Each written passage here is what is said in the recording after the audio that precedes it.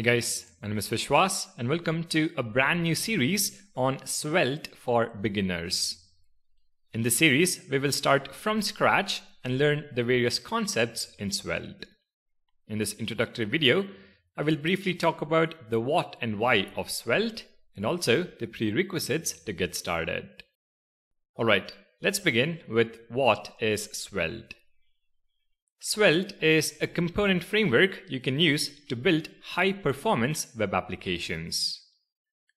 What is a component framework?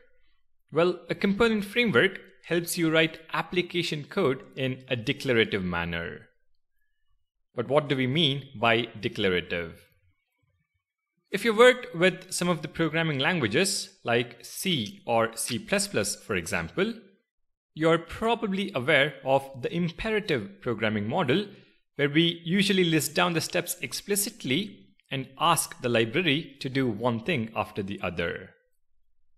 In the declarative version though, we are simply saying what outcome we want. We just have to tell Svelte what we want the UI to look like and it will take care of the rest.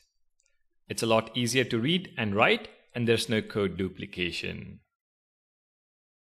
So you now know what is Svelte. It is a component framework for building web applications, and you can use it to progressively build an existing application or build an entire single-page application from scratch.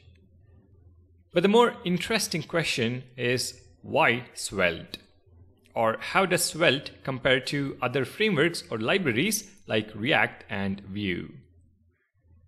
The first thing is that unlike React or Vue, which do a bulk of their work in the browser, Svelte shifts that work into a compile step that happens when you build your application.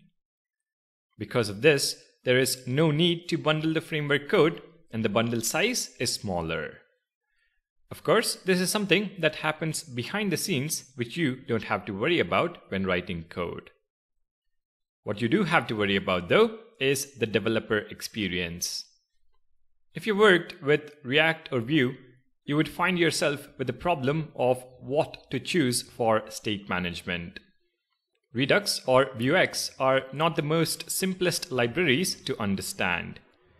Svelte, on the other hand, provides Svelte stores out of the box, which is really easy to work with. And not just that, Svelte has a ton of features which make your life easier by providing answers to questions you might have when building almost every application. How do we add motion and element transitions? How do we handle user input via form elements? How do we add CSS to our components without polluting the global scope? How do we edit the head tag for our single-page application from within a component? And a lot more. Svelte has you covered. When starting out with web development, it is very comforting to have one recommended approach to do something and not be worried about making a wrong decision. Let me just say that Svelte is going to be a great addition to your skill set. Now then, what are the prerequisites to get started with Svelte? HTML, CSS, and JavaScript fundamentals are absolutely necessary. For this course, I will also be making use of ES6 Plus features, so a knowledge of modern JavaScript is also essential. You don't have to be an expert by any means, but there are a few modern JavaScript features that make it so much easier to write Svelte code. Now I'm going to leave a link to one of my videos where I go over 10 modern JavaScript features that will help you before getting started with Svelte. Please do watch that before continuing.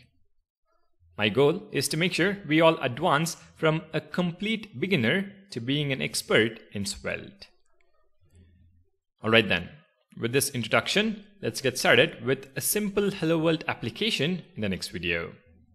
Thank you guys for watching. Don't forget to subscribe and I'll see you guys in the next one.